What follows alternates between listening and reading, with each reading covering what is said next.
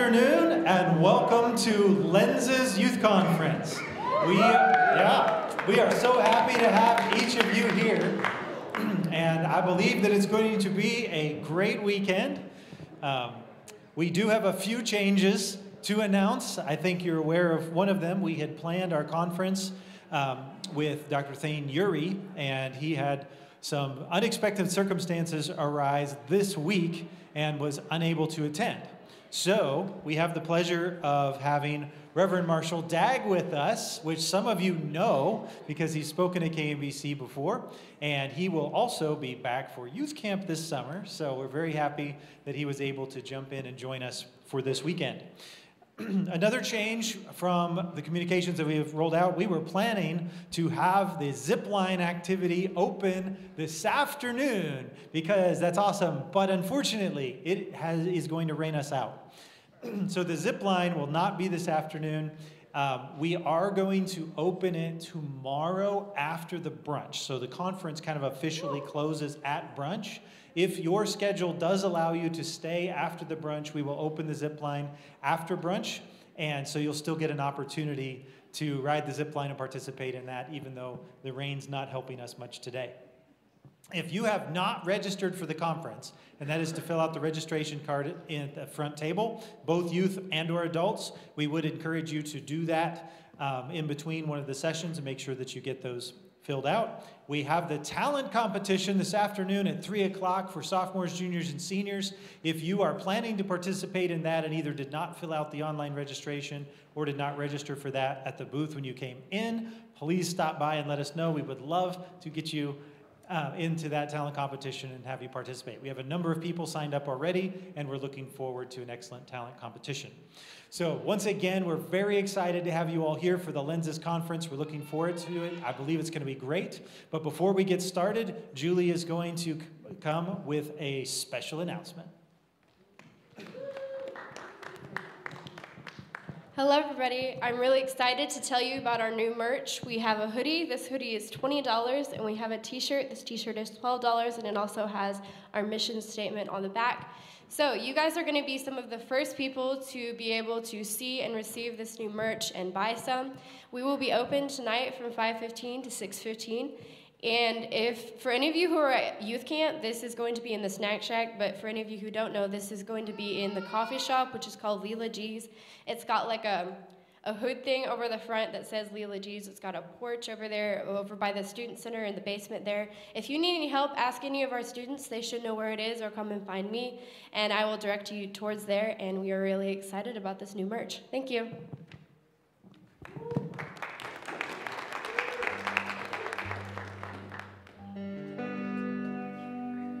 Well, hey, once again, man, this is exciting. You guys thrilled to be here? I know I am. There's a lot. Yeah, sure. Yeah, let's go. A lot of things to be excited about this weekend, but what I'm probably most excited about is to hear from the Lord and experience Him. And I hope that's part of why you guys are here as well. So we're going to begin this service, this session with worship, because God is here, God is speaking, and God is worthy of our worship today. So let's stand and let's sing to Him today. Let's sing together. He's worthy. Worthy of every song we could ever sing. Worthy of all the praise we could ever bring. Worthy of every breath we could ever breathe. We live for You. That's who He is. It's Jesus. Jesus, the name above every other name.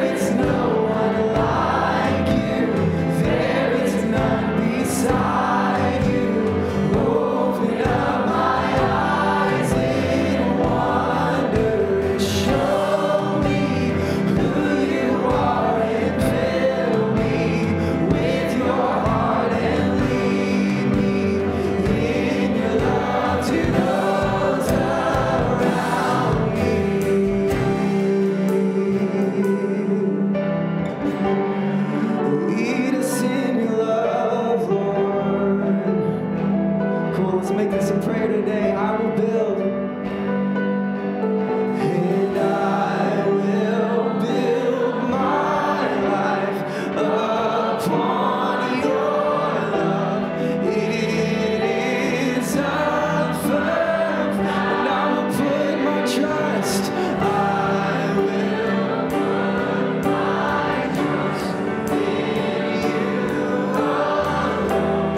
And I will build my life. I will build my life upon your love. It is a firm comfort, and I will put my trust in you alone.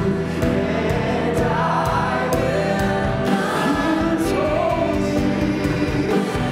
holy, there is no one like you, there is none beside you.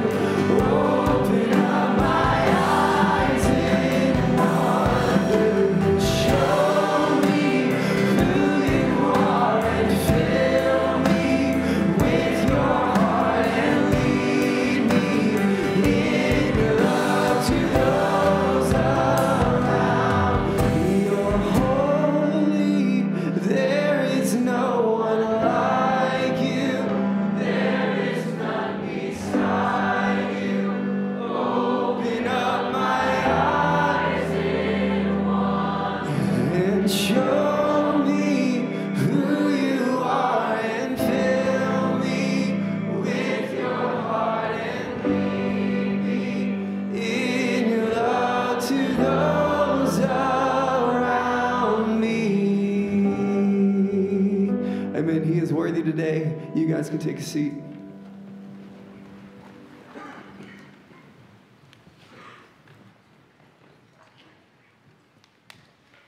We're so glad that you all are here for our Lenses Conference. My name is Dr. Rob Popeguy, and it's a joy to have you on our campus. We've been praying for you, praying for this event, and we're so excited this afternoon actually, to have Reverend Marshall Day with us.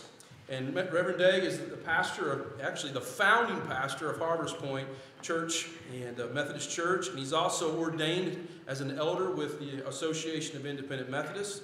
He also teaches religion at Calhoun Community College, which is one of the largest community colleges in Alabama. He's also a pastoral fellow with the John and Charles Wesley Center for Christian Thought and Apologetics, dear friends of mine. Marshall has served as a lecturer not only at Emmaus University, but other colleges, not only here in the States, but also overseas. One thing I love about Marshall, he's a dear friend of mine. And when I needed someone to step in many, many years ago when we worked together at the Salvation Army, Marshall was my guy. He's jumped in there and served many, many times, many, many ministry opportunities. He has a love for Jesus and a great family, and we're blessed to have Marshall Day with us. Would you welcome him as he comes and shares this afternoon?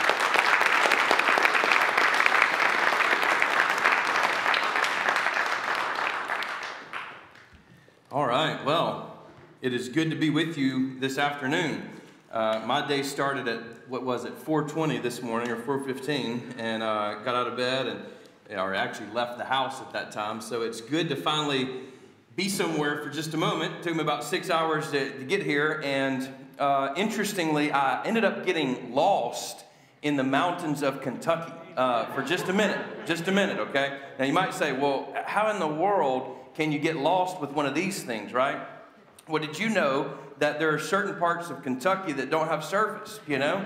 And so I found myself in one of those places, and there I was scooting through some sort of, I don't know, it was near War Creek or something like this, I guess is an area, because I finally saw a church, and it was called War Creek, and I wanted to be a welcoming church, but I don't know if that one is or not.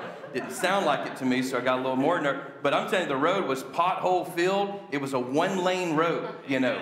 And I was thinking, surely I'm in the wrong place. But notice this, the last thing my GPS had told me was like, get on this road, you know. And so I got on that road, and then I began to question everything because, I'm not kidding you, it was literally a one-lane road with, I mean, there were parts of the road that had washed out and all these, it was getting precarious for a minute, and there was people playing basketball in the street at one point. You know, it was a road that's not used much, I guess, you know. And what struck me as I got here and finally made it was sometimes we all get lost. You know, in fact, the scripture speaks of our condition as one of getting lost and being lost. And you know, sometimes it's a sort of external lostness, you know, like I was, place-wise. Now, I generally knew where I was. I was in the United States. I was in Kentucky. I was probably headed in the general right direction. In fact, even if I wanted to turn around, it's on a one-lane road. It wasn't going to happen, you know. And so, and the last direction I had was actually go down that road. So I trusted until, you know, my phone woke up again and was like, hey, you're almost there, man, you know. So I took a turn, and I remembered where you had taught me some things about the river that was close to here. I don't know the geography, okay? So I'm still, in some sense, lost. I don't know exactly. I'm not precise on everything, okay? But there's also another kind of lostness that we experience, and that is a lostness that's internal, right? So you can be externally lost, and I could have probably stopped and asked directions, you know, you know, maybe. But internally lost, that means you're around other people. It means your GPS is working on your phone and all, but you still don't feel like you really know where you are. You know what I mean? You ever been there before? And if we're honest, we all have. And interestingly, as we grow and mature, we experience various phases of lostness. Trust me, when you get your, let's see, you're juniors and seniors mainly, so when you get to college, okay, it'll feel like you're lost again, right? Like all of a sudden you got to relearn. You know how it works, right? You're in high school, you're finally a senior, you kind of walk in that last year like a boss, you know, you're like, yeah, I know how this workplace works, I got it, I know everybody, you know. But then you go to college, right? And then you don't know anybody, okay? You don't know how things work. You're nervous about Bagby's class, you know, and you don't even know which one it is. I don't mean what class, which guy, you know. And it's, you know, you're worried about, like, what's the test going to be like? You're lost, right, again. So, and then you make it all the way up to being, maybe one of you is a senior here at KMBC, you know, and you're like, man, you know, kind of like, I got this down. You know, he's not so difficult, you know, of a guy or a gal who teaches. You got it down, right? But then you get your first job. And let me tell you, you get lost again, right? Trust me. And then you get married. You're lost about how to do that, right? You lose a friend. Someone betrays you, and they've never done that before. Okay?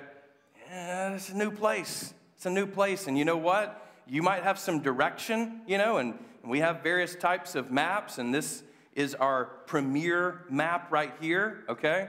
But man, you start searching like, where am I? What's going on, you know? And so one of the things that the Lord has laid on my heart just to, I don't know, get us to think about and get us to consider and maybe explore together in just these 3 short sessions that we have is just this idea that, yeah, you know, our world is lost. That's what we're told. And as Christians, we're supposed to be the found ones, right? And so we can talk about worldview.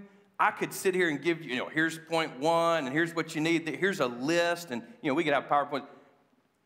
But if you want to wrap it all up, what we need more than a map, now hear me on this one. We need more than the map, more than the text, is the person.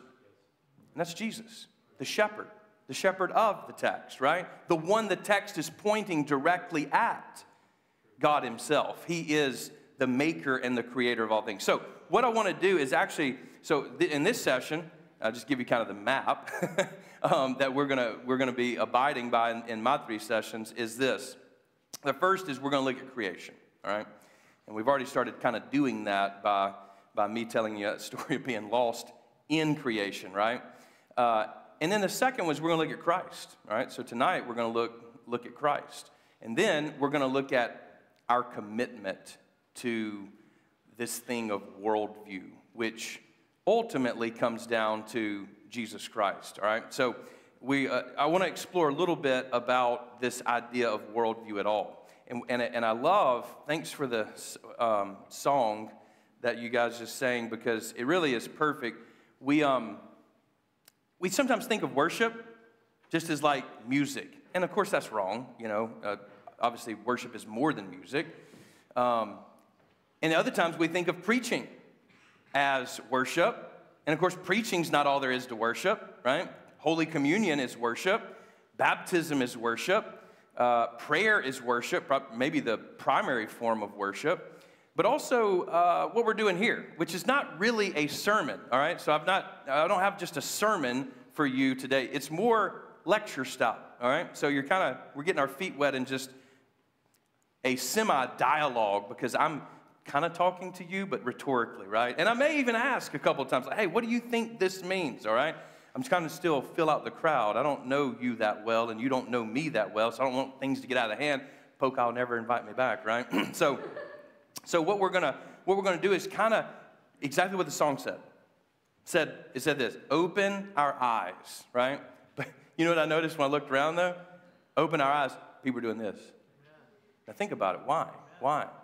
Because the kind of eyes that we really want opened are not the ones that you see me with, but the ones by faith that we see what cannot be seen with the eyeball, right? Which is why we then would close our eyes and say, open my eyes, Lord, right? Now, so that's been my prayer, actually, is just that. That's why when we sang the song, I'm like, oh, man, this is perfect. One last thing. Show me your wonder. The song speaks of wonder. That's also one of the things that the Lord placed here for me to share with you is this. We live in a wonderful world. Now, I know it's sin-ridden. I know there's darkness. But you know who created this world? God did. And He likes it. He likes that we have a body.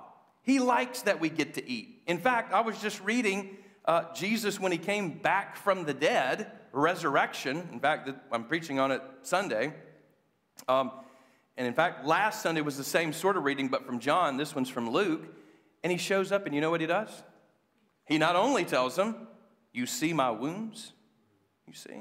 Here and here. Thomas, go ahead and put your finger in it like you wanted to do. Okay? Not only that, but what does He say in the Luke version? He says, anybody have any fish?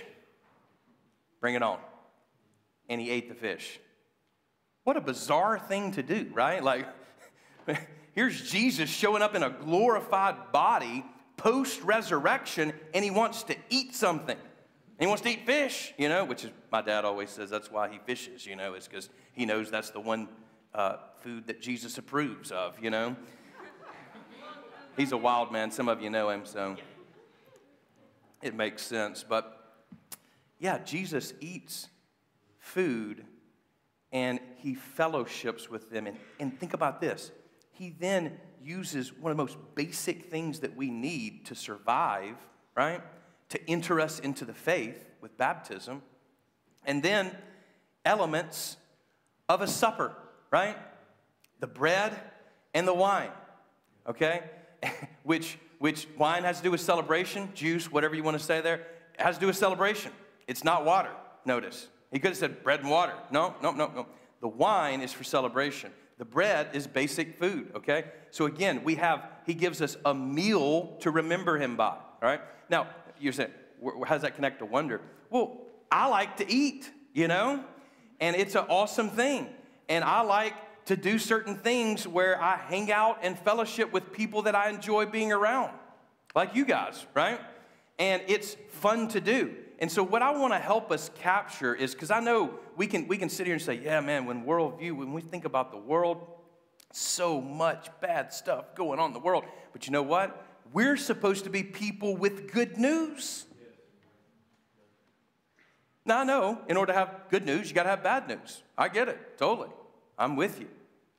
But some of us never get around to the good news. Or we paint the bad news so bad and dig the hole so deep that we're not able to come out of it. Our gospel, our good news, doesn't match it. And I want us to sort of recover that, to say, you know what? This is an amazing world that God has created. And especially like for you juniors and seniors, you know, you're what, 15 to 18 years old? Well, I've got what is it? I have 5 kids, so bear with me for a second. I have a 17-year-old, right? And, you know, he's right there, man. He's experiencing new things, driving. I remember when I first started driving. That's an awesome thing. Didn't you like driving when you first started driving? Yeah, absolutely, you know. In fact, I actually still like driving. That's what's nuts. After all, I'm 42 years old, and I've been driving since I was 15 years old, and I've driven a lot. And I still like it, actually. I do. This morning, in darkness, as the sun was coming up, I'm scooting along down the road. It's a beautiful thing. I just started thinking, wow, we get to live and get to see another day. Like, you're here. You're here, right? We're here, all right? Everybody look around like, yep, I'm here, okay? Let's try to recover the wonder. Let the Holy Spirit this weekend capture your heart in wonder, all right? That's another one of my prayers here. Okay, so let's jump in then to the material at hand. In dealing with creation, there's no better place, of course, to begin than Genesis 1, right? so you can turn to Genesis 1 here.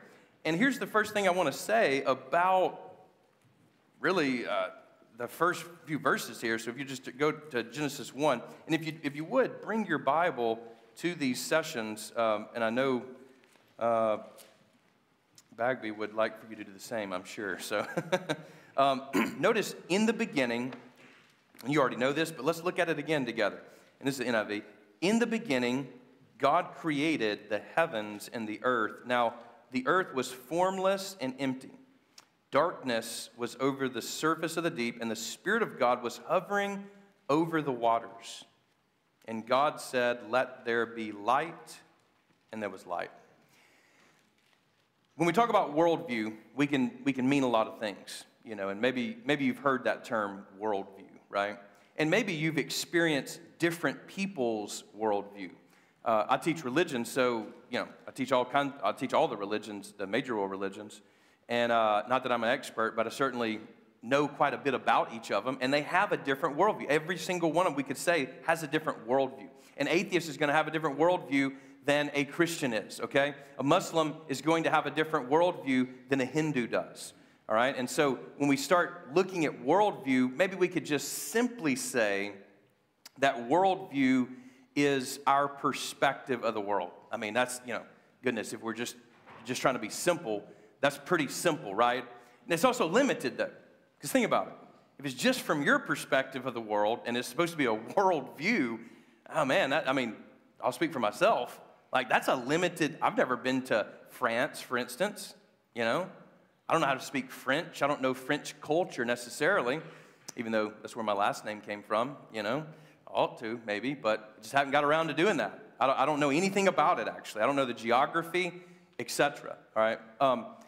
There's a lot of things I don't know because I'm limited to my 2 eyes and what I've been able to experience in 42 years, which is not a lot, all right? You may say, man, that's ancient, bro. And, you know, I get it. When I was your age, I thought that too, you know? And then now I'm my age, and I don't think that, you know? That's why when you move up in age, all the other ages, you're like, oh, yeah, 30s, that's nothing, man, you know? Now I'm like, yeah, 40s or 50s, that's not nothing, you know? So, right, it's this perspective that's very limited. So we need to be humble, for one, as we approach the idea of having a worldview and developing a worldview, which at the end of the day is exactly what KMBC exists for, is to shape the way you see the world, all right? And the way they do it, I'm sure, is by shaping you. By shaping you, because I can't change you. I can't change this room by looking out upon it, but I can understand this room better and better as I understand and develop myself, all right? And so as you develop, you're going to see the world differently. You say, I don't know what you mean by that. Well, a simple illustration is when you were 5 years old, probably all adult men were daddies to you, right? Like, that's all you knew. Like, yeah, that guy's a daddy, you know? Now, when you get older, you realize, like, not all adult men have children, right? And so that becomes apparent. But it's not apparent when you're small, right? When you're little.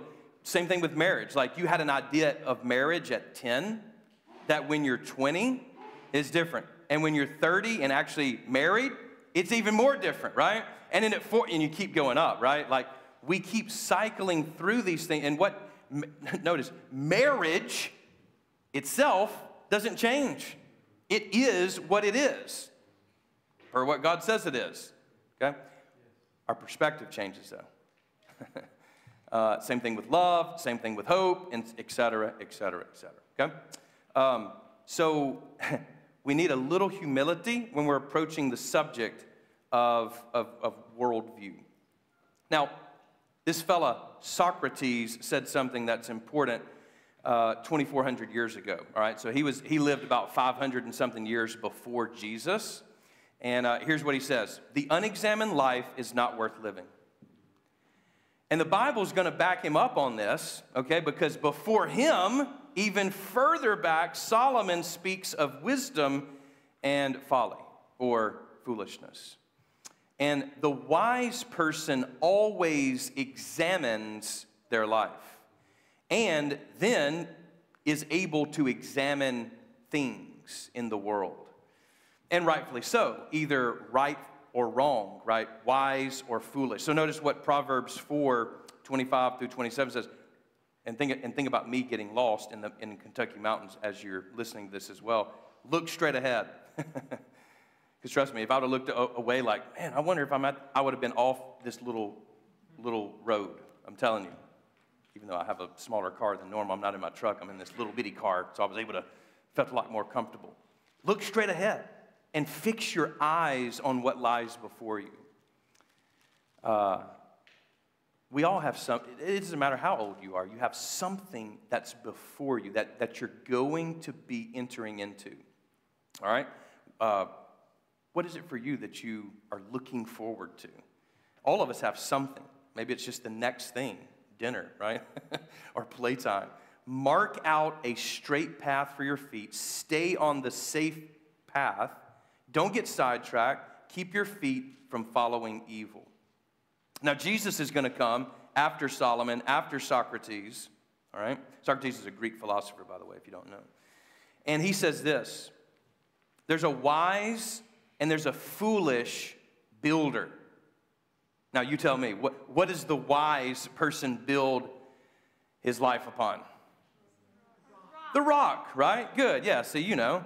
And then what does the foolish person build their life on? The sand, right? Have you ever, you guys are way up here, man, so like, do you get to the beach much, you know?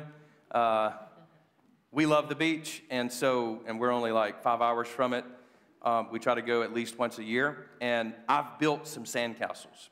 You know what? Not one of them is still standing. Not one.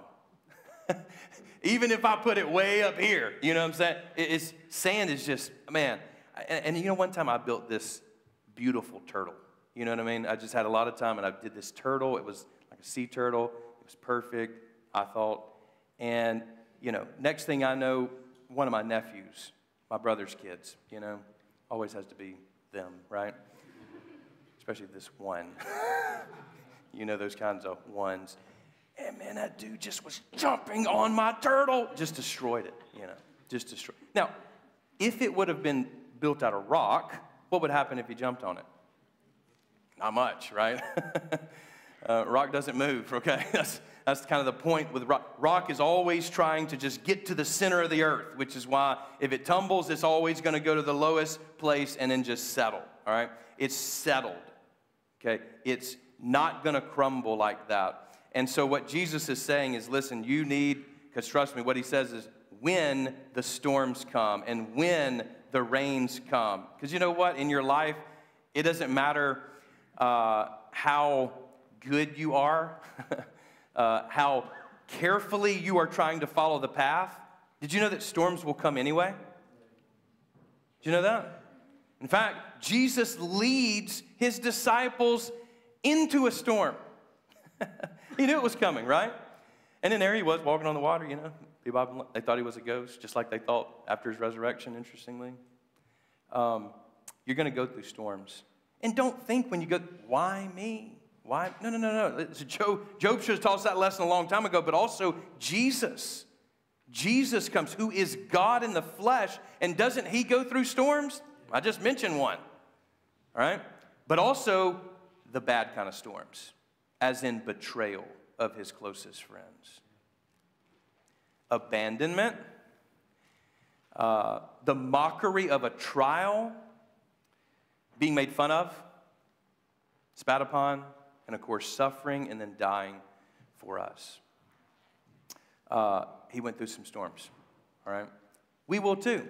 That's why we must build on the rock. Now, of course, the rock is Jesus, all right? The rock is our foundation. Our ultimate cornerstone is Jesus. And then his apostles, those earliest apostles, which means that the doctrine that we even have today and that is represented here in the scripture is that apostolic doctrine, that witness of the first ones who saw the marks on his body, that saw him eat. If you notice, Peter and all these guys, when they talk about Jesus, we ate with him after his resurrection. It's like it's a proof point. In other words, that means he bodily rose again, like that body, okay? Which brings us into another whole thing, because a lot of us think, you know, the whole point of life is to go to heaven in some sort of ghostly existence.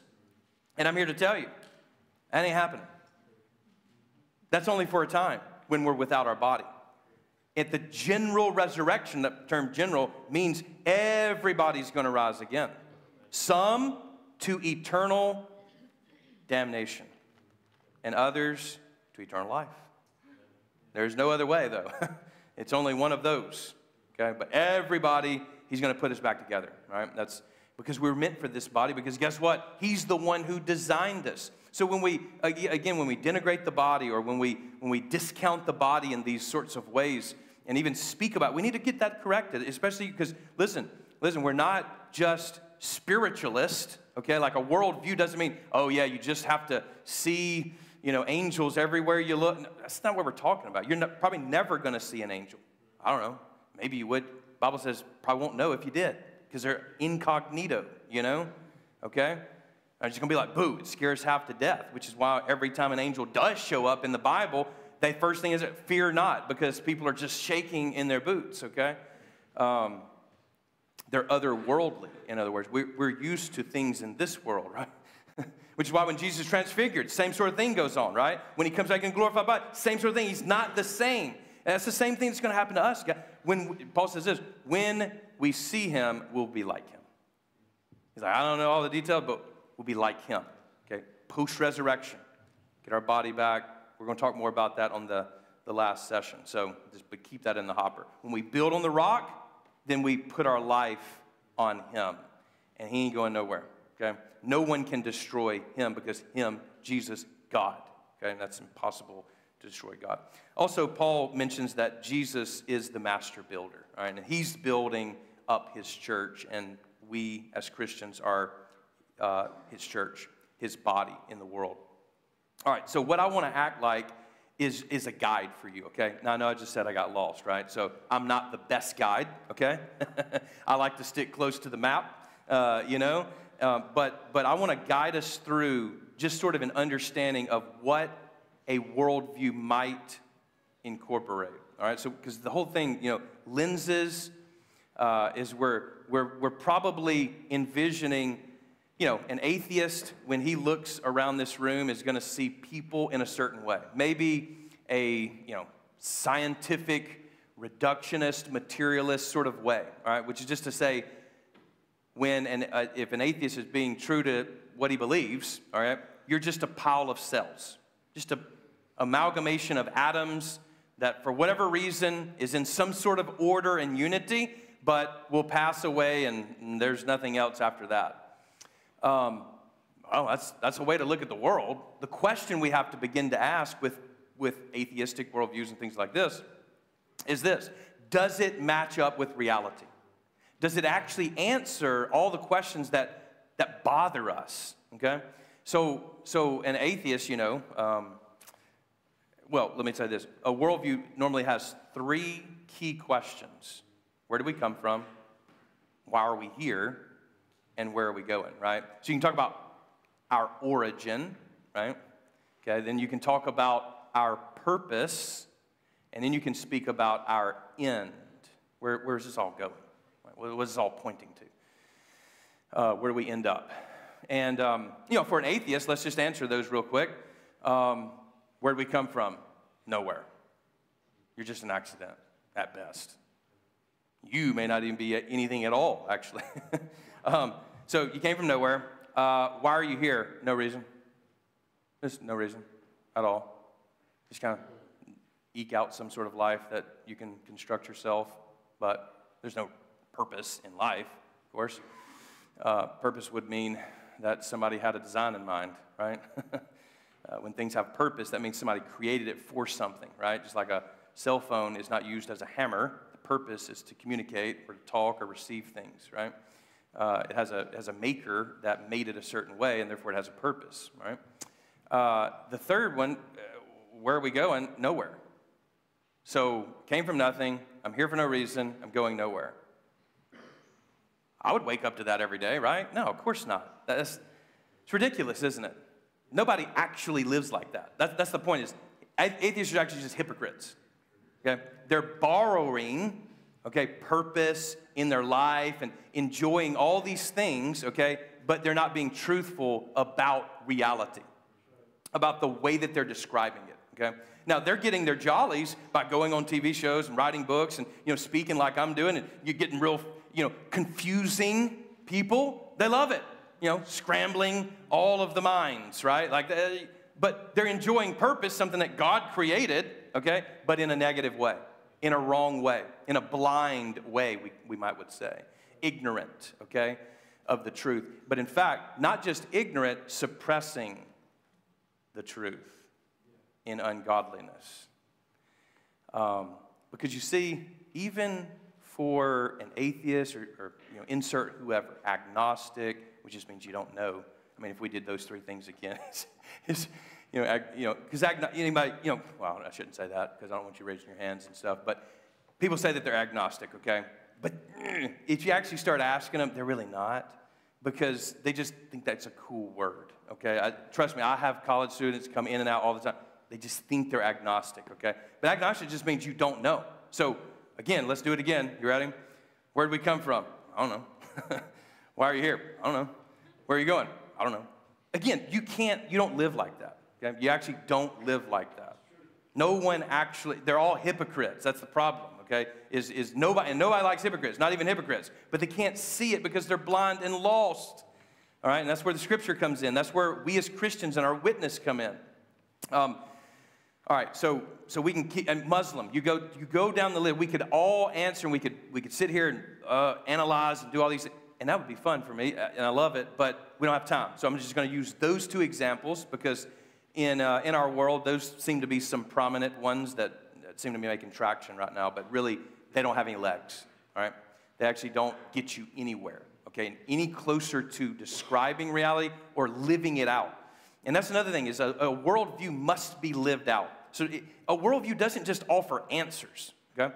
It actually is the way you live your life, okay? So if you actually watch someone, that's probably the best indication of what they actually believe, all right? So, you say, yeah, people are just like a pile of cells, the same as a cockroach.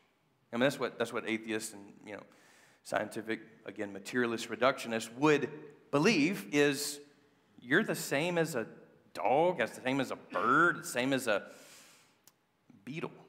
Like, there literally is no difference, okay? That's what they would say, okay? But that's not how they would treat you. They don't write books for beetles, right? Nobody? There's no books for beetles or rabbits, books for humans. Okay, so they don't treat you like you're just a dog. Okay, and furthermore, it's like I passed all kind of roadkill on my way here. I hate to be nasty, you know, after lunch, but there was a lot. Okay, I won't describe it, but there was a lot. Okay, if there was even just a piece of a human finger on the side of the road, do you think we would just drive past like, oh yeah, no big deal? No. FBI, everybody, CSI, all these people are going to come out just for a little human fit. Why?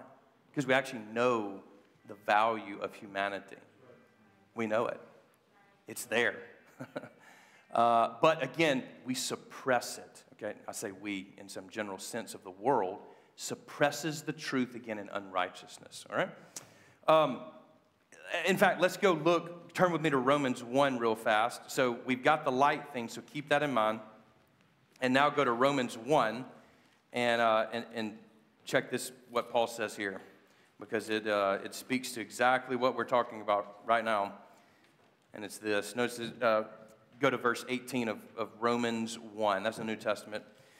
The wrath of God is being revealed from heaven against all the godlessness and wickedness of men who suppress the truth by their wickedness, since, here's the key verse that I want you to focus on, since what may be known about God is plain to them because God has made it plain to them.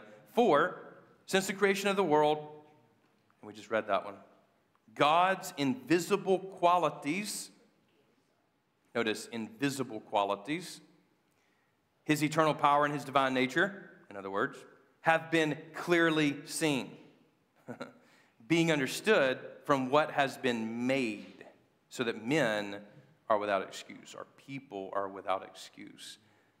Isn't that interesting? His invisible qualities have been seen. The invisible can be seen. And of course, some of the ways you can do that is through causality, right? So like, you've heard of the first, unmoved mover or first cause of something. So if something has a cause, right, like we see the effects of things. Let me illustrate it this way because I don't want to get too far in and lose anybody. I woke up one morning and on my table, on my kitchen table, there were flower petals laid out in such a way that it said, "Love you, Daddy." Okay. Now I didn't come in there and say, "Oh man, it's interesting, a plant came in here last night and lost all of its petals, trying to plant itself in my table," you know? No, you would never see, think about this, you would never see in nature words, not configured, not like that, not English, like, I didn't know plants spoke English, you know? No, it was my little girl, okay? I immediately, okay, I see the effect. The cause is a little, 8-year-old girl that loves her daddy, right? Like we see the effect. We know there's a cause. It's not nature. It must be something more than that, something with rationality, reason, something that knows language, okay? And no animals know language. Now, immediately people always raise it. Hang on, dolphins can communicate 100%. Animals can communicate in all kinds of ways. But see, the issue is language is not just communication. I can communicate by doing, making all kind of noises and stuff, you know. My brother used to always, and I'd be like, he wants a cookie, you know. He wouldn't talk for the longest because I would talk for him. He would just grunt and point, okay. Animals can do all of that and have exquisite ways of communicating that we don't even understand fully yet, okay? But the issue, language is using a symbol. Right? Animals don't do symbols. That's why we've never found any other animal than human that writes and draws pictures in caves. Animals don't do art like that. They just don't. And there's a whole reason why they don't, but it's too much for too much. In fact, actually, if I could do a little commercial here, I do teach, I have a class here on worldview at KMBC, and we do go into some of this stuff in a much deeper way. So if it does interest you, which, again, we're talking about wonder, right? We're wanting to And by the way, wonder is not just like amazement. It's actually saying like, huh, I never have actually thought about that. I wonder about that, right? We look at the Grand Canyon and say, man, what could have done this, right? Effect, we look for a cause. What's the cause? Is it just water running over for millions and millions of years? Or because where's water then? Okay, so then you got to go to water. Then you got to go to this. Then you got to go, and you keep backing it up to a first cause. And that first cause is actually what Aristotle discovered through general revelation, okay, without ever having a Bible, is an unmoved mover, one that's immaterial, infinite, so he has no magnitude. You can't measure God, right? There's no end to God, which is why we can't ever understand God as contingent beings. An unmoved mover, a first cause. Now, Aristotle came to that in what? Like 385, okay? He came to that conclusion, which is kind of taking us to the height of what Paul is saying here, is that it's clearly seen causality all over the place. All over the place, all right? And you really know it, but what we end up doing, what he ends up saying, suppress the truth. We know there is a God.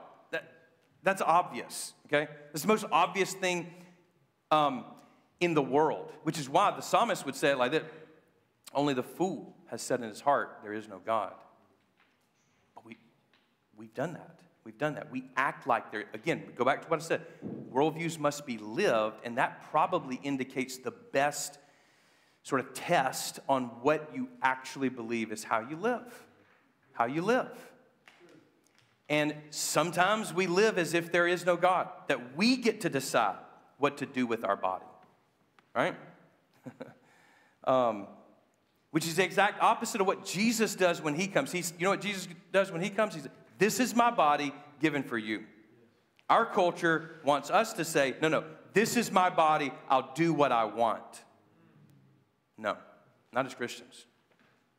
Not as Christians. This is my body. You have what you want, Lord. Use me. Fill me. So, we have a tough time living out our worldview. Even if in here we've got some of the things right. And listen, let's be honest. Again, let's all be humble. Worldviews are tough. Like, there's so many things in the world, and we're talking about worldview. Again, that's a lot. And all from my perspective, me supposed to understand, it's a lot. Okay, so we got to get down to some basic things like origin. Where did we come from? God created us. In fact, God created us out of nothing. Somebody say ex nihilo? Yes, good. So ex nihilo, right? That's the fancy way of saying out of nothing he created. So in other words, it wasn't like God had something, because we can do that, you know? Like, what is a football? But, you know, I mean, a genuine football is like supposed to be pigskin, right? And it's like, or you know, my wallet, for instance, is leather, okay? We did that. We configured this leather into what we call a wallet, all right? It holds cards and this sort of thing. We can take something and make something else out of it. It's not what God does. There was nothing, okay, but him, nothing material, and then he created everything by speaking it into existence, by his word, all right, by his word. We come back to that term, word, which language is very important for us. Like all of us in this room, it's very important even today. And when we're singing, that we understand, like, you sung about holiness, right? Well, what is holiness, right? Man, that's a big question, you know?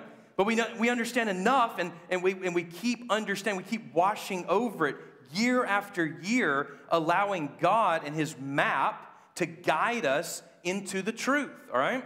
And so, but we know that there are certain things that are holy in the world. We know it in our bones. And one of those are people. Just like we already said, you know? Roadkill all over the place, all kind of animals, you know? Deer, I saw deer, dogs, like, ugh. But not a human. Because why? We know there's something unique. And what's unique, we're told in Genesis, right? Which is what? We're created in the image of God. Somebody said it. We're created in the image of God, the imago Dei, okay? The image of God. In other words, we are to reflect him. We're to reflect him. Okay, now, we can, look, there's so much, listen, I got all kind of notes here that we can go. One last thing about a worldview is panoramic. You know what panoramic means? Just like on your phone, you take that long picture. Right? We need a worldview that's full. It actually deals with not just parts of our life. It deals with sexuality, all right?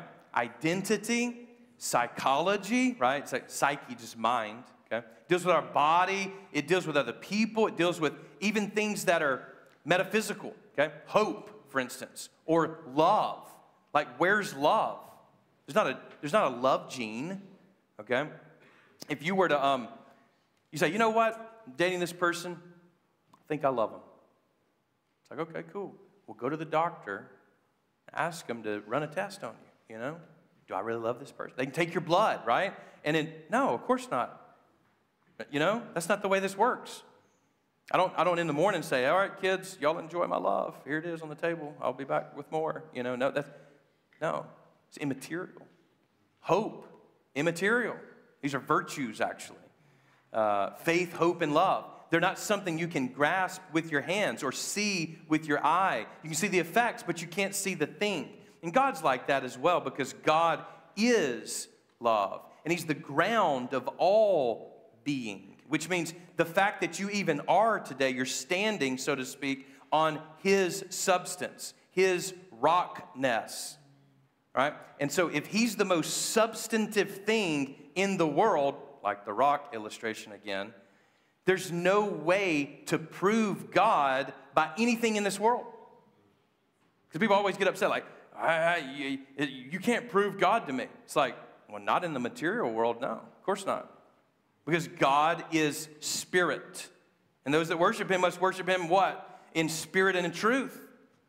Now, the Son of God throws a wrench into things, doesn't he? Because he becomes, and we're going to talk about this next, he becomes flesh.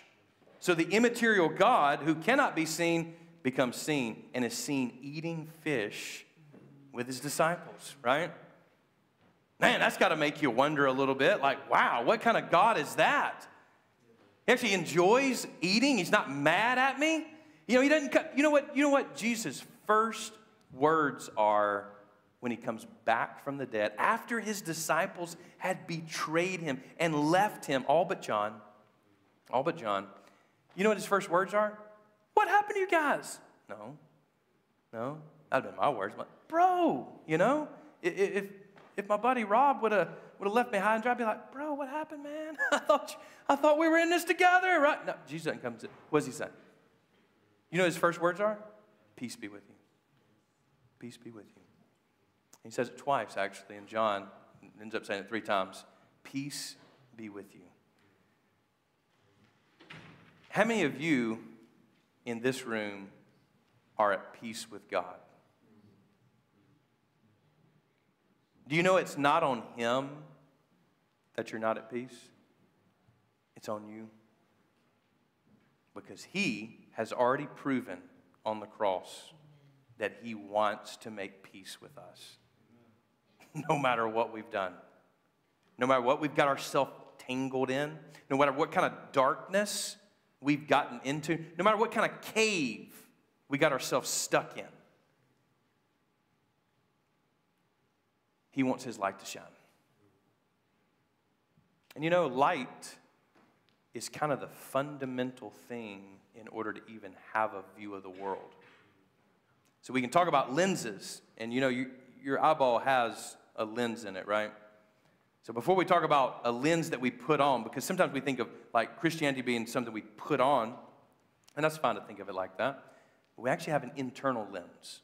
That's that general revelation piece. It's called reason. God can actually speak to us in our mind. Did you know that? Isn't that awesome? Now there's other spirits that can speak to us as well in our mind.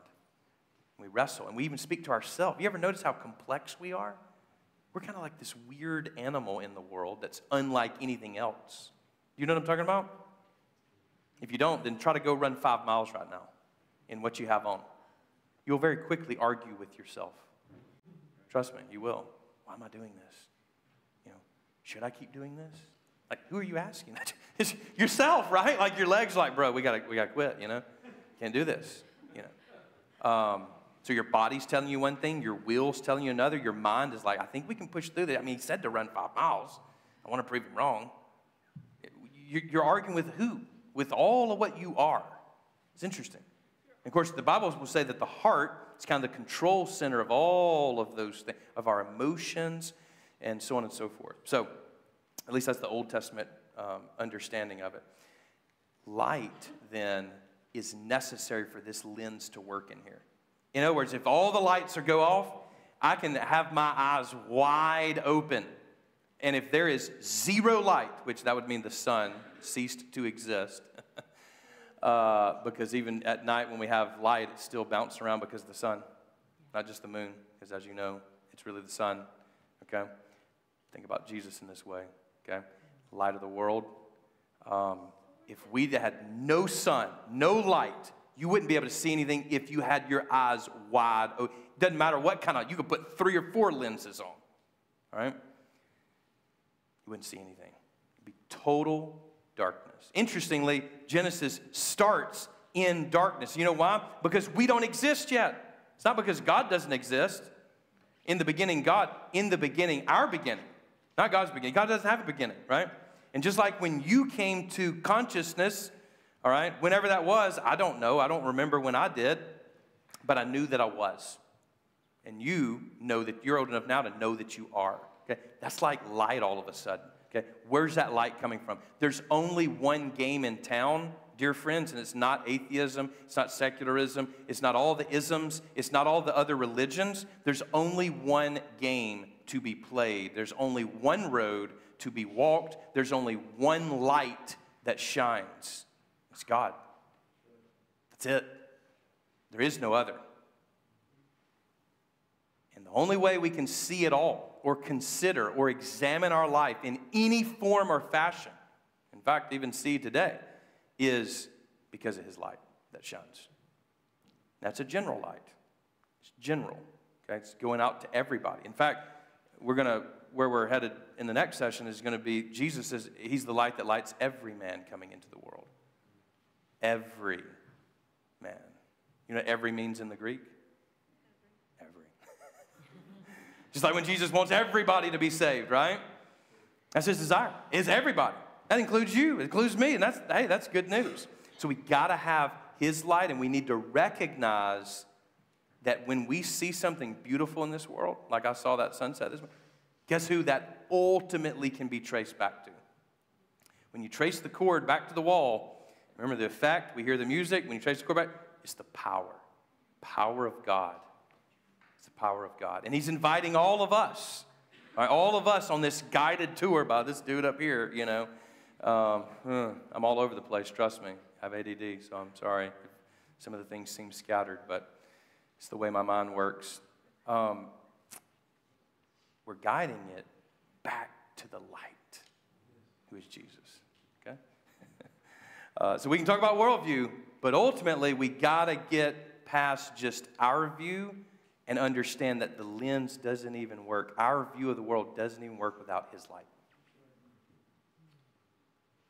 Jesus, thank you for this time that we've had just to sort of explore some of your world and some of the key concepts that are worth thinking about in order to examine our life. And we are called to examine our life. We're called to consider not only our perspective, but Lord, this great world that you have created. This is your world. This is your world, and you're going to redeem it. And so, Lord, we want to be a part of that redemption. We want to be a part of that new heaven and new earth that you are going to make, as you say in your earth life, making all things new. Make us new, oh Lord. Help those who are lost. Lord, I'm positive there are people here that feel lost, just confused, just scattered. Don't know who to trust. Being told this and that. Lord, would you bring your clarity this weekend? In all sorts of ways. As we have fun, as we talk in fellowship, as we have these sessions, as we have breakout sessions, As we worship you, Lord, would you make yourself known? Would your light shine? And we reflect that light, we pray in your name. Amen. Thank you, Brother Marshall Dack. Our next session coming up very soon is going to be with instructor David Bagby from here at Kentucky Mountain Bible College. But we are going to take a 5-minute break right now, just a couple of minutes, stand up, stretch, get the blood flowing a little bit, and in just 5 minutes we will reconvene for the next session, so don't go away.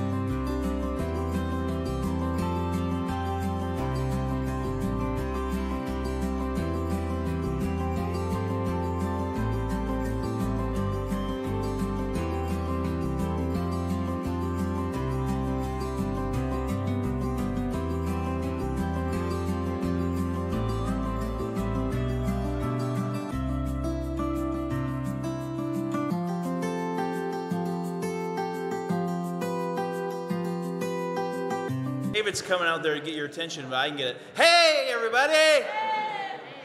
Come on in! I'm Rick Brookins, one of the instructors here at KMBC, and it is my privilege and honor to introduce the next speaker, a friend and colleague. Reverend David Bagby is an instructor here in Bible and Theology at KMBC, and he is homegrown.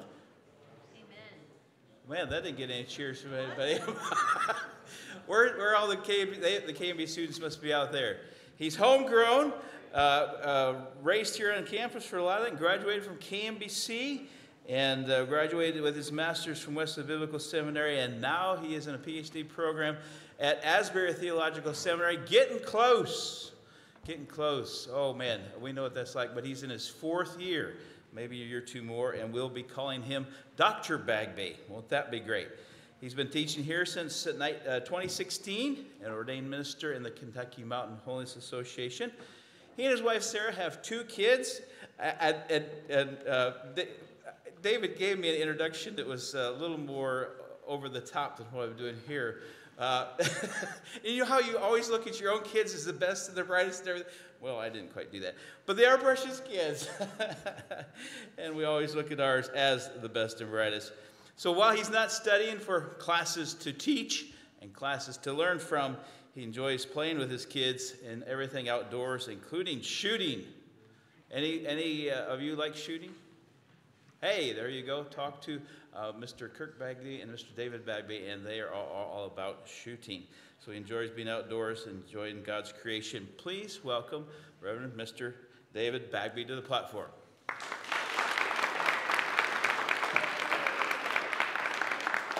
Oh, thank you, Rick. I definitely wanted to put something there. My precious wife and my precious kids, they are definitely my life and my world and my joy. They are why I do what I do.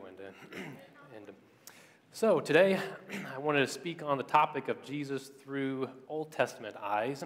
As we heard from Marshall Daig, excellent session we heard just now. He said tonight he's going to be speaking on Christ. Told him I'm afraid I'm going to be stealing his thunder here, but Jesus is big enough for both of us to lecture on. So I'm sure he will have something different for that here tonight. So maybe I'll set him up for this coming session. So I love teaching here at KMBC. I appreciate a number of you were in my Jeremiah class earlier today to experience part of classroom. For me, teaching is not merely a job. Teaching is not a job. It's a calling and it's a passion. It's not a job, it's a calling and it's a passion. I'm blessed to be a product of the life-transforming education that KMBC offers as a 2015 graduate, and now I'm blessed to give back to that as a teacher in Bible and theology. Primarily in Old Testament, that's what my doctoral degree is in, a PhD in biblical studies concentrating in the Old Testament. And I love seeing what the Old Testament says about who Jesus is and what it means to be his disciples. So it's Worldview Conference, and as Marshall Daig has already set up, a bit of definition about worldview, perspective on the world, and how we answer the major questions of life. Where did we come from? Why are we here? And where are we going? Worldview can definitely be framed in those major questions, how we answer the major questions of life, and also just who is God? Is there a God? How many gods are there? As Marshall set up so well, if you say there is no God, atheist. If you say I don't know, agnostic. Well, there's many gods, polytheism. Say there's one God, monotheism. Say one God in 3 persons. You get to Christian Trinitarian monotheism. And also not just who is God, what God is like, but also what is humanity? Who are we? Where did we come from? What does it mean to be human? The Bible from Genesis to Revelation, is about these 2 primary subjects: is who is God, and who are the people of God?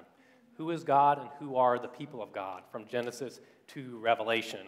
When we come to the Gospels, those questions get narrowed down specifically to who is Jesus and what does it mean to be his disciple? Who is Jesus and what does it mean to be his disciple? How do we come into a saving relationship with God?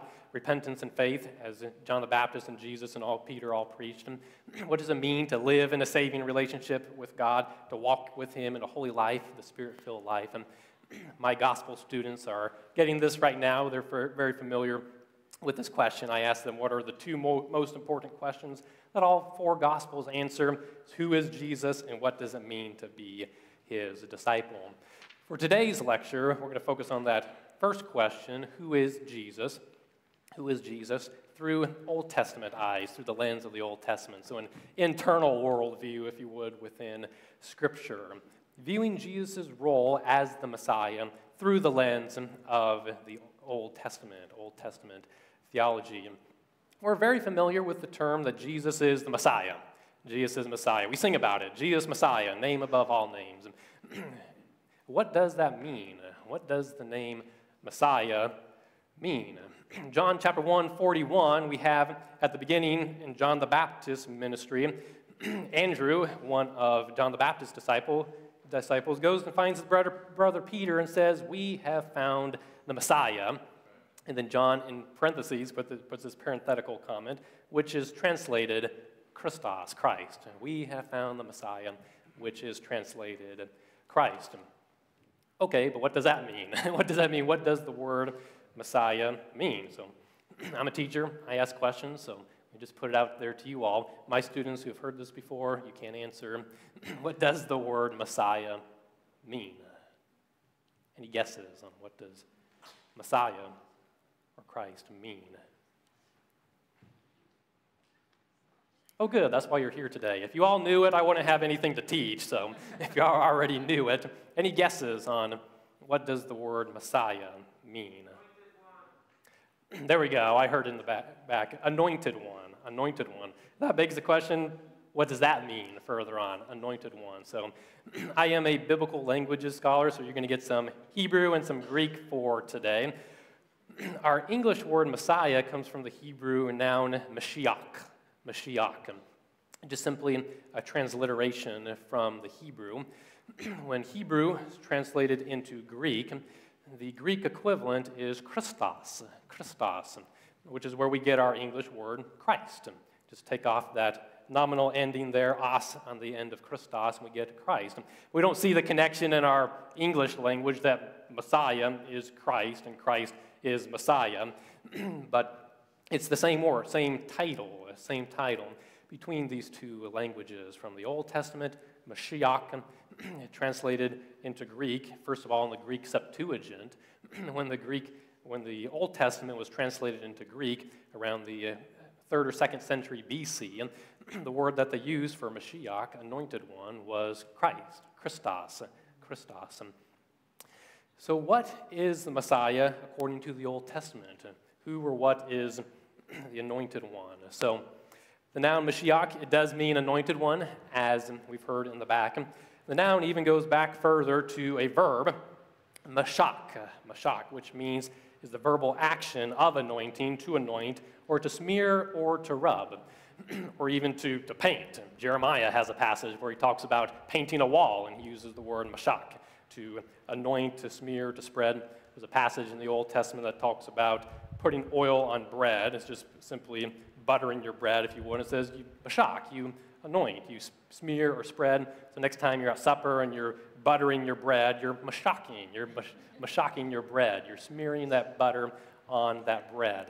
And even the word anoint or anointed one has such a religious context today. So we talk about anointing. Where does this all come from? It comes from the New Testament via the Old Testament. In the Old Testament, we see many messiahs, Mashiachs, anointed ones. Jesus is the Messiah, capital T, capital M, Messiah. In the Old Testament, we have a basis for many anointed ones. In the Old Testament, the noun form Mashiach is used 39 times in the Hebrew Old Testament. The verb mashak, 86 times in the Old Testament. Here's a very familiar image that shows us the concept of anointing and what an anointed one is and looks like. Here's Samuel, the prophet. He is told by God, go to Bethlehem, go to the house of David, and go mashak one of his sons. Go anoint him to be the next king. As Samuel had just earlier done to Saul, go to the house of Kish, the son of Kish, Saul, and go mashak him, that he would be the Mashiach, the anointed one. Just a few passages in the Old Testament to get our frame of reference of this word Mashiach. We have in Leviticus chapter 4, verse 5, then the Mashiach priest, the anointed priest, shall take some of the bull's blood, etc., making sacrifice offering. 1 Samuel chapter 2, 10, the Lord will give strength to his king and exalt the horn of his Messiah, the horn of his Mashiach, the horn of his anointed, all the above. This is part of Hannah's prayer when she prayed for that son, Samuel, and the Lord has blessed her. And she is speaking, looking ahead to the coming anointed king. And I think Christologically, we can see the coming anointed Messiah, capital M, Messiah. 1 Samuel 16:13, here's the image up there. Then Samuel took the horn of oil, and he mashaked. He smeared, poured, anointed that oil on David in the midst of his brothers, and the Spirit of the Lord came upon him from that day forward. A very key passage for understanding how does the Old Testament understand this idea of anointing, the Mashiach, the Mashiach one, the Messiah. It goes literally to the action, the ritual of pouring oil on your head. It sounds a little messy, but literally the symbolic action of pouring oil on a person's head, symbolically showing that this person has been God-chosen, God-ordained, and God-empowered. So where do we get the concept when we pray to be anointed with the Holy Spirit? Anointed with the Holy Spirit. We see it in the New Testament, yes. I say go back a little bit farther, even in the Old Testament. The anointing of the Holy Spirit. And Isaiah chapter 61, I don't have that one up here, but Jesus quotes it at the beginning of his ministry. The Spirit of the Lord is upon me because he has Mashiached me, anointed me, to preach good news to the poor. So there's another key passage, messianic passage of the Old Testament, anointing with the Holy Spirit. And King David, or David who's king in waiting, he's not king yet, he's on the run from Saul, has an opportunity to kill Saul, but says, no, the Lord forbid that I, David, should do this thing to my master, Saul, the Lord's Mashiach, anointed one, to stretch out my hand against him, seeing that he is the Mashiach, the anointed one. And we see that Saul was initially the anointed king, the God-ordained king, and David has reverence for that, for the Lord. He's the rejected Mashiach, the rejected anointed one, and David eventually becomes the king of Jerusalem, the Davidic dynasty. We see this term of anointing, God choosing or ordaining people for particular tasks and particular roles in the Old Testament. We've got one more here, Psalm 2:2. Excellent messianic psalm. The kings of the earth set themselves and the rulers take counsel together against the Lord, that's the divine name Yahweh, and against his Mashiach, against his Messiah, the anointed one. I teach Psalms and Wisdom Literature class here, and when I teach Psalm 2, I ask, who is the anointed one in Psalm 2? Is that David in the Davidic kings, or is that Jesus? Answer, yes. Answer, yes, all of the above. Historically, in its historic context, Psalm 2 may have been a coronation hymn sung at the anointing of kings, the Davidic kings, but we see from a New Testament perspective, it's referring to Jesus. The psalm has images there that are directly applied to Jesus in the New Testament. Yes, the Davidic kings are Mashiach's anointed ones to be kings at that time, but they are pointing ahead. They're looking ahead down the tunnel of time to the Messiah, capital T, capital M, Messiah. Within the Old Testament, we see that there are three God-anointed offices, God-ordained offices that were all ordained through this act, through this ritual of anointing, of pouring oil upon the head. We see that, first of all, prophets are anointed ones. We see God telling Elijah, go and anoint, the word is Mashiach, go anoint Elisha to be your successor. Go anoint Elisha to be a God-ordained, God-anointed prophet. We see priests are anointed, Leviticus 4, verse 3, 5, and 16, anointed priests, and also the high priest, Numbers 35 and 25. Again, the ritual of smearing, pour the oil on Aaron and his sons, his head, and go down his beard, also anointing the thumb and also the foot as well. Pouring that oil. They are the smeared ones, the Mashiach ones, the ones that God has identified, ordained, and commissioned. They are the commissioned, ordained priests. And then, obviously, kings. The Old Testament has more to say about anointed kings than any of these other offices. Saul was Mashiach, anointed, and then also David as well. So in all these passages, that Hebrew word, either the verb, the action, Mashiach, or the noun, Mashiach, the Greek Old Testament, the Greek Septuagint, it's Christ in all of these pictures. So you've got David in the Greek Septuagint, you've got David saying, don't touch the Lord's Christ, the Lord's anointed one. So we have these three God-ordained offices, prophets, priests, and kings. This is how God is revealing himself to his people, how God is working in his salvation history. These three offices are pointing ahead and are going to coalesce into one figure, the Messiah, the Christ. You can already see where we're going with this here. How do we understand Jesus' role as the Messiah, the anointed one? Okay, that begs the question, anointed to do what? Anointed to do what? Aaron was anointed to be priest, Elisha was anointed to be prophet, David was anointed to be king. All of the above for Jesus. Let's talk about these three God-anointed offices. Let's define them. Let's further clarify them. This will help us understand who is Jesus. Who is Jesus will help shape our biblical worldview of who is Jesus as the Messiah, as his role, who he is, why he came, and how we relate to him. How we relate to him as our prophet, priest, and king. First of all, the prophetic office. It can be summarized by that very ubiquitous Hebrew phrase, thus says the Lord, many times in the Old Testament. Koamar Yahweh in the Hebrew, Koamar Yahweh, beginning the quintessential prophetic introduction. The prophets were God's voice to the people, preaching as well as foretelling the future.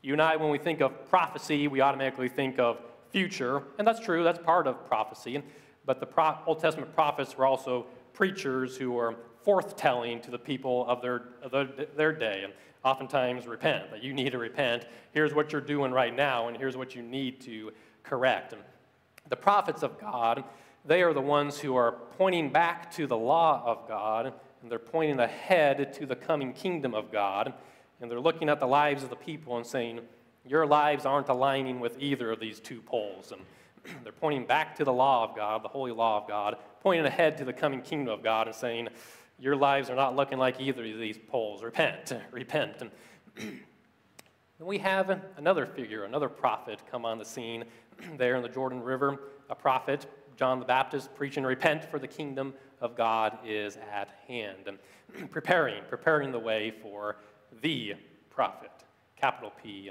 prophet. We've got the priestly office. The priestly office. What's a priest? Priests, in just one summary sentence, they are mediators between God and humanity in the sacrificial and temple worship. And a priest is one who stands between a holy God and an unholy people and mediates between the two, brings the two together in sacrificial worship. That you're an unholy people, you need atonement, you need redemption, you need a sacrifice, and you need forgiveness of sins and cleansing of sins, and so that the holy God can come down in your midst and live among you as a now holy people, a people that's been sanctified, a people that has been made holy through these sacrifices. And so the priests are the mediators between God and humanity, and they needed to make offering sacrifices for themselves to sanctify themselves so that they would be holy and pure before they made their sacrifices. And the Hebrews writer will show that this is one area of departure between Jesus' priesthood. Jesus, who was perfectly sinless, pure Lamb of God, did not need to make a sacrifice for himself before making the ultimate sacrifice for all. So then we have the office of king in the Old Testament. It is a political office who rules God's people underneath God's authority, and that's key. The king is not above God and his law. He is under God as king, reflecting God's holy character. The kings, as the law of the king in Deuteronomy chapter 17, don't have time to go there in much detail. It lays out specifically what the king was to be like in the land of Israel. Through Moses, God says, when you get to the land, you're going to ask for a king, and here's what he's to be like. He's not like the other kings of the ancient Near East. The kings of the ancient Near East were all about power, pride, self-grandeur. They were basically megalomaniacs that were just bent on world conquest and multiplying big army, having lots and lots of wives and lots of money. And God says these three things your king is not to do. He's not to multiply horses, have a big army. He's not to multiply wives, have a big harem. He's not to multiply silver and gold. This is completely decapitating the office of king in the ancient Near East. And every king in the ancient Near East is all about those. How big is my army? How big is my harem? How big is my bank account? But what is the king supposed to do? He's to be a good Bible college student. He's to be a good Bible college student. Deuteronomy 17 says he's to make a copy of Torah, and he's to read it. Read it and study it and to live it and to model it. So yes, the king, it is a political ruler, but not like the kings of the ancient Near East, and he is to reflect God's character in studying Torah. But he's underneath God's rule as king. In the Old Testament, we've got these two trajectories, God as king and David as king, the Davidic dynasty, the Davidic covenant. And you see these two parallel with each other, and oftentimes the Davidic king fails to reflect the kingship of God and so many times.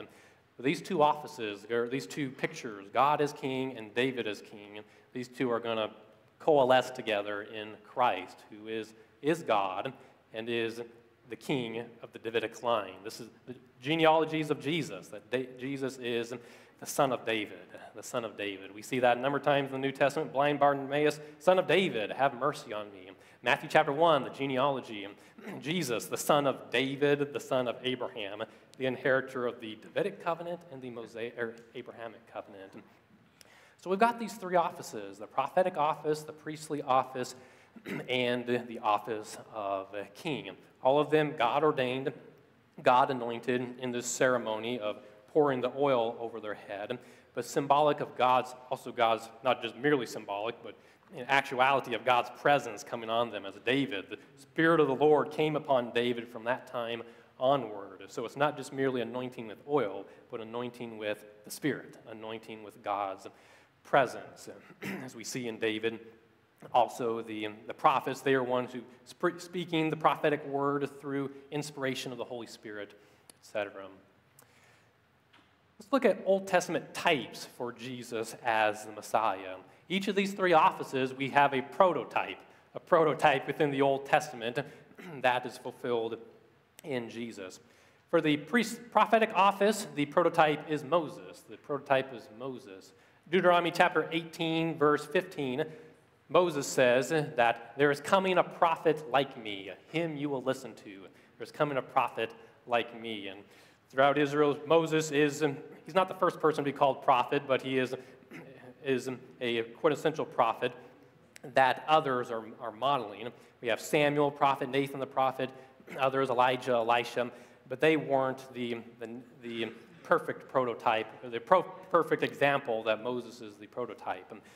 The Jews were still looking for an anointed prophet. Even in Jesus' day, we see that in John chapter 1, when John the Baptist starts preaching, they're like, who are you? Are you the prophet? Are you the prophet? They're going back to Deuteronomy 18 there. They're thinking, oh, maybe this is John the Baptist. And John the Baptist is like, no. He's coming later, and I'm not even worthy to untie his sandals. But Acts chapter 3, Peter is preaching. Acts chapter 7, this is Stephen's sermon. They both reference, quote, Deuteronomy 18 in reference to Jesus. This is what Moses was talking about. Moses talking about there in the second millennium BC, he was speaking of Jesus as the Mashiach, the Messiah, the anointed prophet. What about priest? We have this very enigmatic figure, Melchizedek, in the Old Testament there in Genesis chapter 14, verse 18. We could spend hours lecturing on that. This enigmatic priest king, whose name Melchizedek means king of righteousness. He's king of Salem, peace. It's probably a location, maybe Jerusalem, some have speculated. Abraham pays tithe to him, coming back from a battle, pays a tithe, a tenth to him. And then we have the next reference to Melchizedek in the Old Testament outside Genesis, and the only reference is in the Psalms, Psalm 110, where we have the psalmist saying, you are a priest forever according to the order of Melchizedek. You are a priest forever according to the order of Melchizedek. Mind blown. What is the psalmist talking about there? Then the Hebrews writer comes along with that benefit of hindsight, looking back on Jesus and the cross and interpreting Psalm 110 for us. Psalm 110 going back to Genesis 14, saying, oh yes, Jesus. Melchizedek is fulfilled in Jesus as the perfect high priest, which is better, which is superior to the priesthood of Aaron. The whole book of Hebrews is about the supremacy of Christ. The supremacy of Christ. Jesus is better than the angels, chapter 1. Jesus is better than Moses. He's better than the Aaronic priesthood, Aaron's priesthood. Jesus as priest, he did not have to make a sacrifice for himself, to sanctify himself to be holy like the other priests did. The other priests, they always stood to do their work in the temple. They never sat down in the tabernacle in the temple, going into the holy place and the Holy of Holies. The priests always stood because their work was never finished. But the Hebrews writer knows this, that when Jesus, when he completed his work on the cross, it is finished, entered into the Holy of Holies with his own blood, the blood of the Lamb, as Christ sat down. Christ sat down at the right hand of glory. It is finished and completed, a once-for-all sacrifice, that all those sacrifices in the Old Testament, Leviticus and Deuteronomy and Exodus, that pointing ahead to the perfect Lamb, the perfect temple, and the perfect priest, all coalescing in Jesus. He is the Lamb. John 1:29, behold the Lamb of God that takes away the sins of the world. Priestly office, priestly office. And John chapter 2, next chapter, destroy this temple, in 3 days I will raise it again. He is the temple. This Jesus said, speaking of himself, his body, the temple, and he is the priest, the Mashiach, the anointed priest. And king, the prototype, is definitely David. 2 Samuel 7, giving us it's known as the Davidic covenant. The Davidic covenant. And, I wish I could spend a lot of time on the Old Testament covenants. The Noahic covenant, Genesis 9. The Abrahamic covenant, 12, 15, and 17 of Genesis. The Mosaic, Sinaitic covenant. And then the Davidic covenant. The Davidic covenant was a covenant of kingship. To you, David, to you and to your family, and I give the covenant of kingship. You will not lack a man to sit on your throne forever. We see that picked up in other passages, Isaiah, definitely Isaiah 9, Isaiah 11, that there is a king who will rule and reign in Jerusalem, the Davidic city, sit on the throne of his father David to rule and to establish it. Jeremiah chapter 23, I could put in here Ezekiel chapter I think 34 or 37 talks about the Davidic king as well. And even when the monarchy ended in the Old Testament with the destruction of Jerusalem, the Babylonians come. The Davidic king, Zedekiah, is taken into exile, and the Davidic kings are getting exiled all over the place. And we're left wondering, what about the Davidic covenant? What about the Davidic covenant? And then, oh yes, we see the genealogy of in the Old Testament that Jehoiakim, the Davidic king who went into exile in Babylon, he had a son, Shealtiel, and he had a son, Zerubbabel. Zerubbabel was the first to lead the Jews back home in the book of Ezra. But Zerubbabel, he's the Davidic line, but he's never called king. He's Governor Zerubbabel, underneath the mighty Persian Empire. The Persian kings are in charge as king, and he got Zerubbabel as governor. And so when is the king coming? Where is the kingdom being reestablished? When the Jews come back from exile, they rebuild the temple, get the sacrifices back. We got the priesthood back. They come back to the land. We got our priests, we got our temple, we got our sacrifices back. But where's the king? Where's the king? Zechariah, that minor prophet. We call them minor just because they're smaller, not because they're unimportant. Oh, Zechariah is very important. He's preaching to the Jews in Persia and saying, "Fear not, O daughter of Zion, your king is coming. Your king is coming. He is humble, lowly, riding on a donkey, the foal of a donkey." Oh yes, the gospel writers are definitely going to cue in on Zechariah 9:9 when it comes to Jesus' triumphal entry, the entrance of the king. The king is coming, he has come, and he will come again. The theology of the anointed king. Jesus as the anointed prophet, anointed priest, anointed king. In the New Testament, which New Testament books show Jesus' role as the Messiah, the Mashiach, the anointed one? Various books of the Bible emphasize these offices to a greater degree. The prophetic ministry is heavily emphasized in the Gospels. In Jesus' own day, they recognize him as a prophet. He is a prophet. He's more than a prophet, but he is that. Are you they liken him unto Jeremiah or John the Baptist come back from the dead, or Elijah? When Jesus raises the widow of Nain's son in Luke chapter 7, the people say, "Truly a prophet is among us. A prophet is among us. God has visited his people again." So Jesus in his own life was recognized as a prophet. What do? Prophets preach, prophets teach in parables. In the Old Testament, Nathan speaks to David in a parable. Isaiah 5 speaks in a parable. Who else speaks in parables? Oh yes, Jesus. He takes on the role of a prophet. Who are the miracle workers of the Old Testament?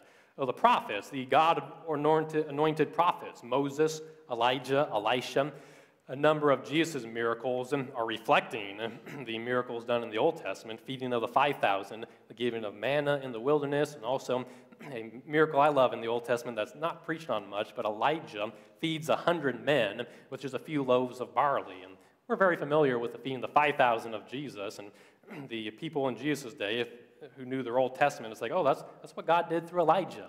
That's what God did through Elijah. A prophet is among us. And so prophets preaching to present needs, preaching of future things, predictive prophecy, preaching sermons, miracles, parables. This is what Jesus does. So when you start viewing Jesus through this lens, you start to understand some of the things he says and does. For example, Matthew chapter 23, the discourse to the scribes and Pharisees, Jesus says, "Woe to you, scribes and Pharisees, hypocrites." And we see a series of 7 woe oracles against the scribes and Pharisees. Well, that's what a prophet does. That's taking a prophetic stance. Book of Isaiah chapter 5, we see a series of woe oracles from Isaiah. Woe to you, this and that, and elsewhere. So the people know, this is Jesus putting on a prophetic word of judgment here in this case. And we have the priestly ministry of Jesus, and certainly in the Gospels, in the crucifixion scenes, sacrificing, shedding his blood, the atoning blood, the actual event of the crucifixion. We see other priestly elements in the Gospels. John the Baptist, who said, "Behold the Lamb of God who takes away the sins of the world." That's a priestly function.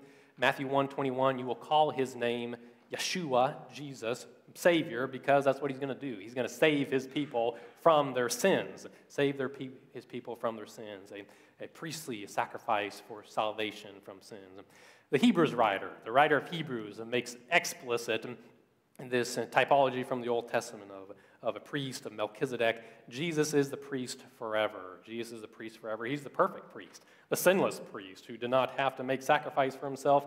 He entered into the Holy of Holies with the blood of the Lamb himself.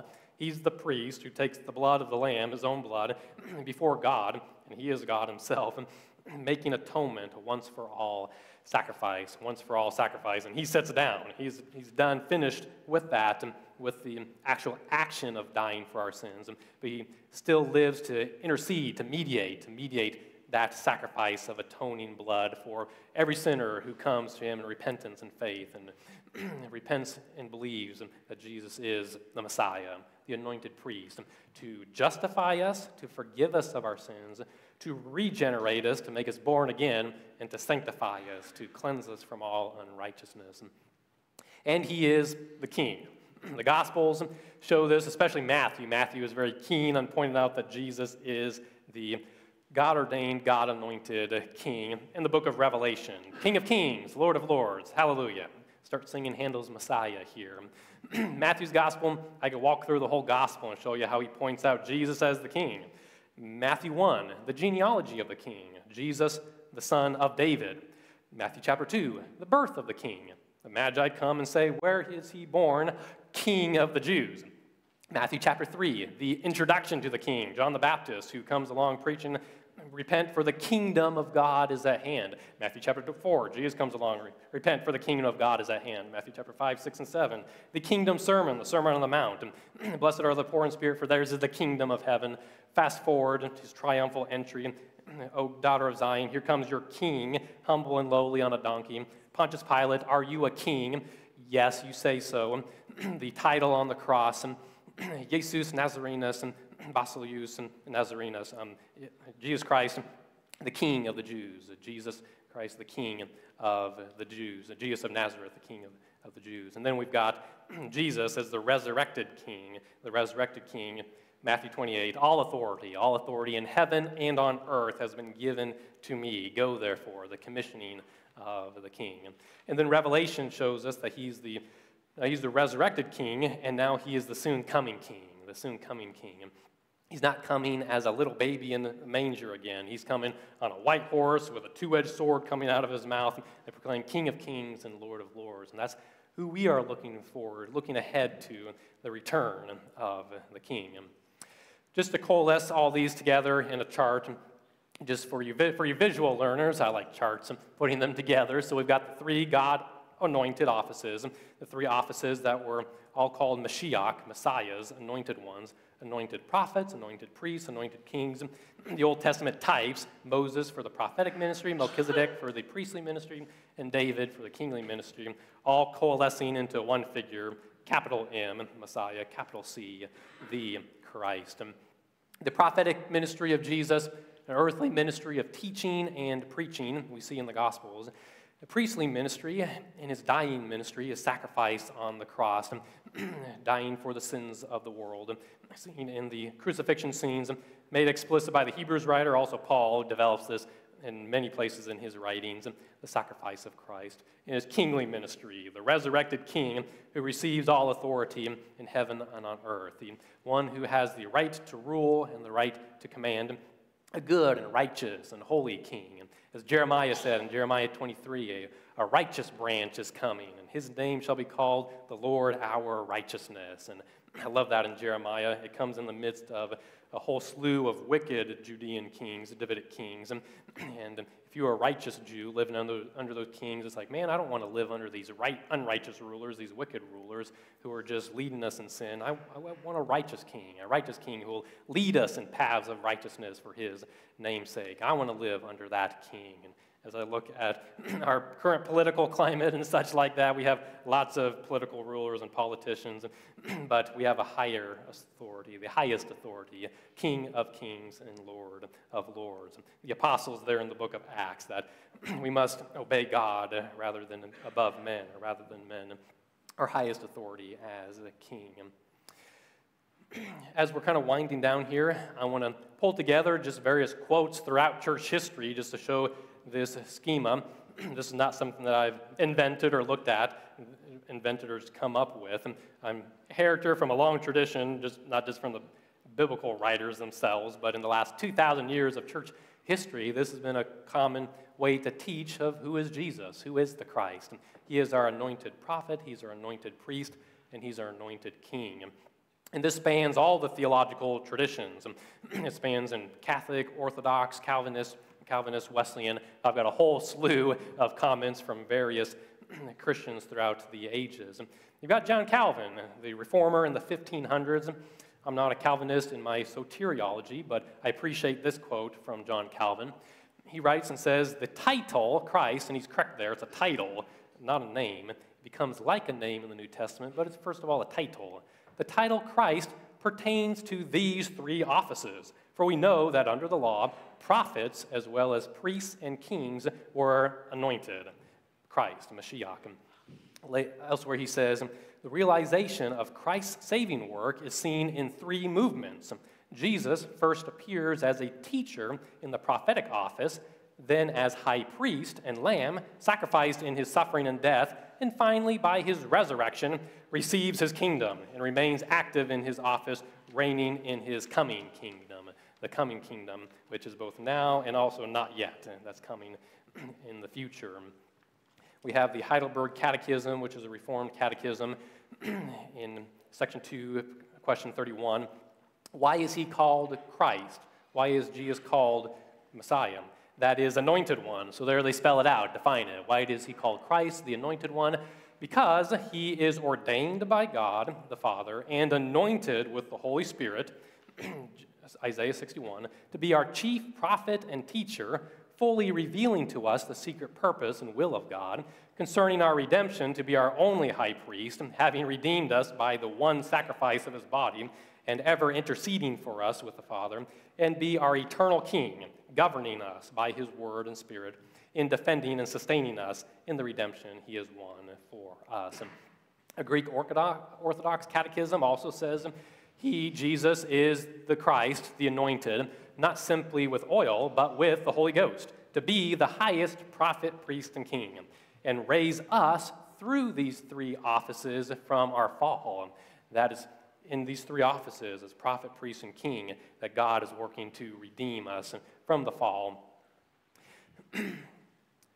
Let's get a good Wesleyan here. Yes, John Wesley himself, as I very much appreciate John Wesley and his heritage and teaching. I am a Wesleyan Arminian in theology. John Wesley writes, "I believe that Jesus of Nazareth was the Savior of the world, the Messiah, so long foretold, that being anointed with the Holy Ghost, he was a prophet, revealing to us the whole will of God, that he was a priest who gave himself a sacrifice for sin, and still makes intercession for transgressors, that he is a king, who has all power in heaven or on earth, and will reign till he has subdued all things to himself." Works of Wesley, Volume 10, page 81. So got the references there for you. A more modern theologian, Thomas Oden, who is a Methodist theologian, he writes, "Jesus fulfilled and consummated these three offices as a prophet like Moses, whom God has raised up from among his own people, a priest forever according to the order of Melchizedek, and King of Kings." There is an implicit chronology in this sequence. In his earthly ministry, Jesus first appeared as prophet, then in his suffering and death as priest, and only then in his glorification as ruler of the spiritual kingdom. It's Thomas Oden's Classic Christianity. If you want more on this, his systematic there of Classic Christianity has a great section on Jesus as prophet, priest, and king. Here's a final chart that comes from that book, Thomas Oden's Classic Christianity. He writes, "Jesus as prophet, he came to teach. As priest, he came to sacrifice. As king, he came to empower. Prophet, Christ preaches. Priest, Christ atones. Christ governs. Pedagogy, that means teaching. Expiation, that's his sacrifice for sin. And king, guidance and protection. Prophet, his earthly ministry. Priest, dying ministry. King, his glorified ministry. Messianic beginning, messianic sacrifice, messianic consummation. Mosaic type, Melchizedek type, Davidic type. The rabbi, the teacher, the lamb who was sacrificed, and the end-time governor. God revealed, humanity redeemed, redemption applied. So how does this apply for you and I today? So that's who Jesus is. What does it mean to be his disciple? What does it mean to be his disciple? We come to him as our prophet, the one who reveals the will of God, the one who teaches us right from wrong, the one who teaches us how then shall we live. In this world, we have many voices preaching supposedly what truth is, saying this is how you can live and this is how you can live, or such like that. But is it aligning with the true prophet who teaches us the will of God, who reveals to us how then shall we live? He is our priest. He is our God-ordained sacrifice once for all for sin, to solve humanity's problem of sin and selfishness, and that both actions of sin and also the principle of sin. Actions of sin that need to be forgiven, and then a principle of sin that needs to be cleansed and sanctified. As priest, he justifies us. As priest, he sanctifies us as well, sanctifies us wholly. And as king, he's the one who has right to rule, the right to command, the right to lead us and to guide us in life. And as king, he's a good king. He's not a dictator. When we surrender to God as king, we're surrendering to a righteous, a good, and holy king. We're not surrendering to some dictator, but no, we're surrendering to a king who is also our father. Another great picture of who God is in the Bible. Surrendering to God as Father and to Jesus and as the Son, who are both King of Kings and Lord of Lords. So he is our king, and as king, we must surrender our lives wholly and completely, unconditionally to him as our ruler and our leader and our guide. He is our anointed prophet, he's our anointed priest, and he's our anointed king. There's a hymn in our hymn book that says, praise him, prophet and priest and king. Thank you all. There's Jesus as the Messiah through Old Testament eyes. Appreciate you all coming out for today. God bless.